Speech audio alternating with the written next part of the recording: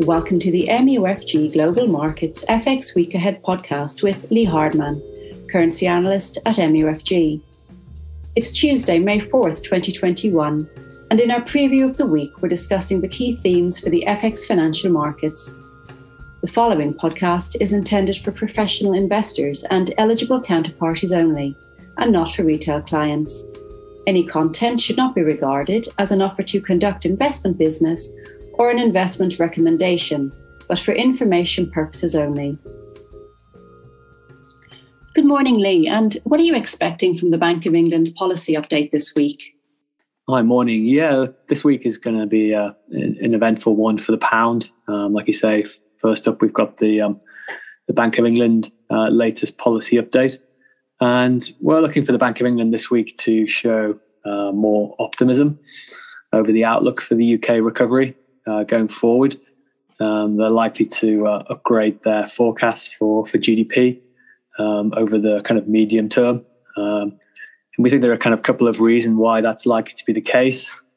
Firstly, we've seen the UK economy has been more resilient than expected at the start of this year, despite the first lockdown being put in place. And that to us kind of provides kind of reassurance that the economy is kind of adjusting to these restrictions.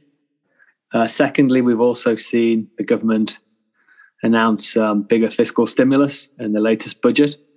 And also outside of the UK, particularly in the US, we've seen the announcement as well of bigger fiscal stimulus there as well. And I think all in all, that's supportive for kind of global growth outlook. And then finally, in terms of kind of COVID developments here in the UK, they also continue to show improvement with the number of kind of cases, deaths, and people in hospital all continuing to fall, which all points towards kind of the effectiveness of the vaccines. And that's giving us kind of more confidence that the economy can continue to reopen more fully going forward. And that should allow the economy to start bouncing back more strongly from the second quarter onwards. So I think those positive developments will be kind of acknowledged by the Bank of England. And that potentially as well could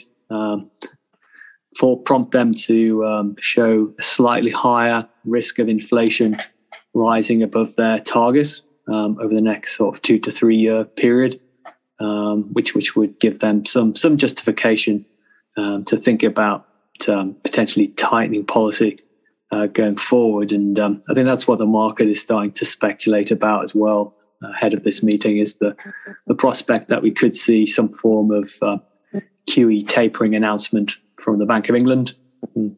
At the moment, they are kind of currently purchasing up to 875 billion sterling of assets, and that's set to be completed by the end of this year. But as we and the market are aware already, the kind of current weekly pace of purchases of 4.4 billion, if they were to continue at that pace going forward, then that would kind of fully utilize those 875 billion of planned purchases by the 10th of September. So the Bank of England obviously have a choice to make going forward.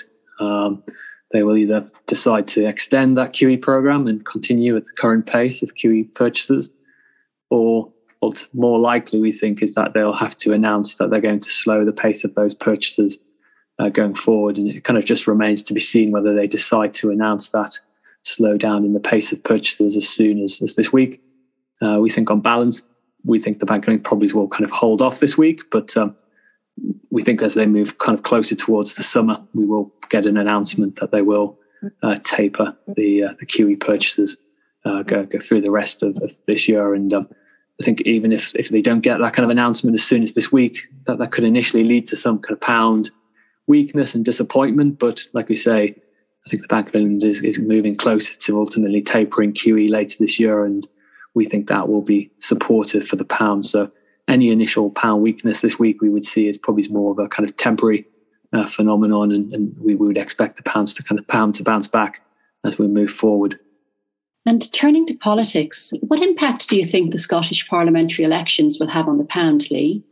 Well, I think if we look at the latest opinion polls going into the Scottish elections, they're all pointing towards the pro-independence parties, the SNP, the new Alba Party, and also the Greens, Together, those are all expected to win a majority of seats in the parliamentary election. So from that perspective, a kind of strong showing for the pro-independence parties should be kind of well anticipated by markets. I don't think that would be a surprise. What is probably a little bit more uncertain is whether the S&P themselves can win an outright majority. On that side of things, it looks like a finer call. So that's something the market will be probably watching closely for when those results are released at the end of this week. Certainly, if the S&P were to outperform expectations and win a majority outright, then that could initially trigger some pound selling at the end of the week. But again, we think this will probably be relatively modest and short-lived.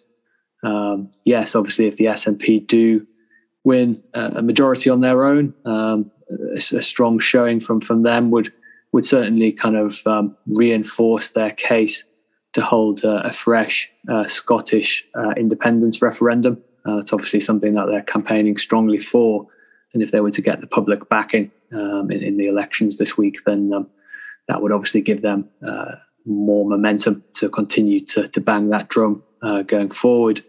And certainly they could also point towards as well opinion polls in Scotland in recent years have also shown a continued rise in support for independence since the last referendum was held back in 2014.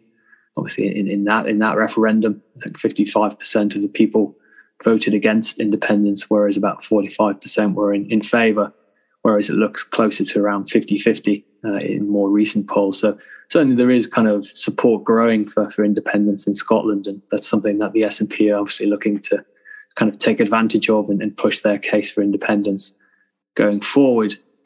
However, we would still kind of stress at this point that we think that the risk of another kind of referendum being held, that's something which is going to be kind of further into the future. We don't see that happening anytime soon. And from that perspective, it's difficult to really see why markets would be kind of overly kind of concerned or by the results of the election this week. I think it's more of a kind of, like I say, kind of short-term movement for the pound. I don't think this is going to be something which really has this kind of lasting negative impact on the pound. And ultimately, that's because even if the S&P are kind of demanding another referendum, we just don't see the UK government agreeing to hold one anytime soon.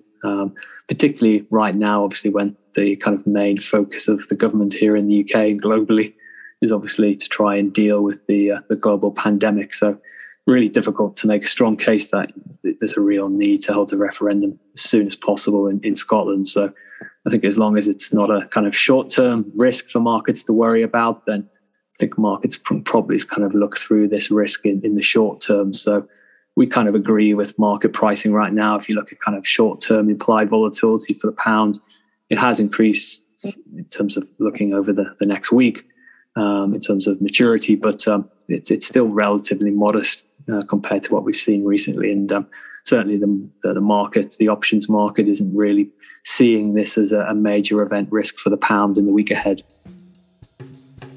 Thank you very much for your insight, Lee. Have a good week and speak to you soon.